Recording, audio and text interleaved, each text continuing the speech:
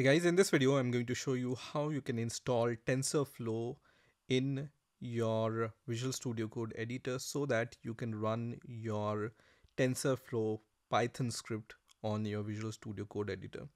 So as you can see, I have this folder opened in my Visual Studio Code editor which doesn't contain any files yet. So let's create a Python file. I'm going to name my file as test.py here and then press enter, which creates this file. And if you haven't installed the Python extension, just install it. So you just click on this extensions tab and then search for Python, and whatever result you see on the top, just click on that, and then if you see install button here, just install that. That will help you to develop Python script on Visual Studio Code in a better way. Once you have this Python script, just add a TensorFlow code here. This is just a hello world TensorFlow code, so it's not very special. We just want to see how we can run this script, right? Now let's open our terminal. So I'm going to just open the terminal here, and here you can see which kind of terminal is open. Right now PowerShell is open. I want to use the command prompt, so I can just click on this drop down menu and select command prompt here, and then let's try to run this program first. So to run a Python script, you just write Python and the name of your script, which is test.py in our case, and it will show this kind of error which says import TensorFlow as TF module not recognized. When you hover over this TensorFlow import, you will see import could not be resolved, pylance, right? So now let's see how we can install TensorFlow so that we can run this script. Now there are two ways in which you can install TensorFlow. One is by directly running the pip install TensorFlow command. The other and the more correct way will be to install TensorFlow using the virtual environment, and the virtual environment will help you to install TensorFlow just in your project, so that if you want to use a different TensorFlow version in different TensorFlow project, you can do that, right? So TensorFlow will be installed just in your project, and that's the proper way of doing this. So for that, you need to create a virtual environment on your Visual Studio Code. For doing this, you just write Python, then space -m, and then write venv for virtual env, and then just provide the name of your virtual environment. You can give any name to your virtual environment. I'm going to give the name myenv here, right?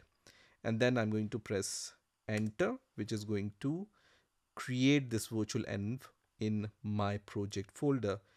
As you can see here, this directory is created with the name myenv because I have named my virtual env as myenv here. And then you will also see this kind of notification which says we noticed a new environment has been created. Do you want to select this for your workspace folder? Just click on yes here. What this will do is it's going to select this virtual env environment for your project, right?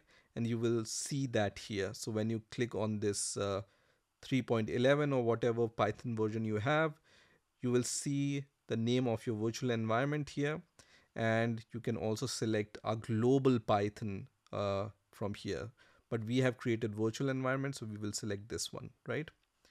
Once virtual environment is created, you need to activate it before using it. So to activate it, you need to run the script which is inside this virtual env folder, which is under the script folder, and the script name is activate. So to activate the script, let me just maximize the font size here so that you can see this command in a better way. To activate this script, just write the name of your virtual env folder, which is myenv in my case, and then just write backslash, and then just write scripts, which is the name of this folder, and then once again backslash, and then just write activate. Okay, so we want to call this script. Then press enter, and once you do that, it's going to execute the script.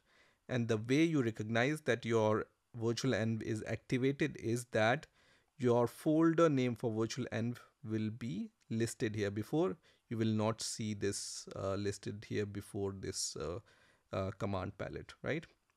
Now, once your virtual env is created, let's install TensorFlow library using pip. So just write pip install TensorFlow here and then press enter, which is going to install the TensorFlow package on your project. So once TensorFlow is installed, you will see this kind of message which says successfully installed these packages. So TensorFlow comes with all these other packages which comes as their dependencies, right? So once TensorFlow is installed, we are ready to run our TensorFlow script.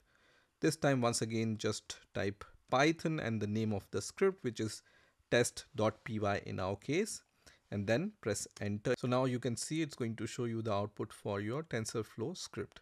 So this is how you can install TensorFlow for Python on your Visual Studio Code editor. I hope you've enjoyed this video and I will see you in the next video.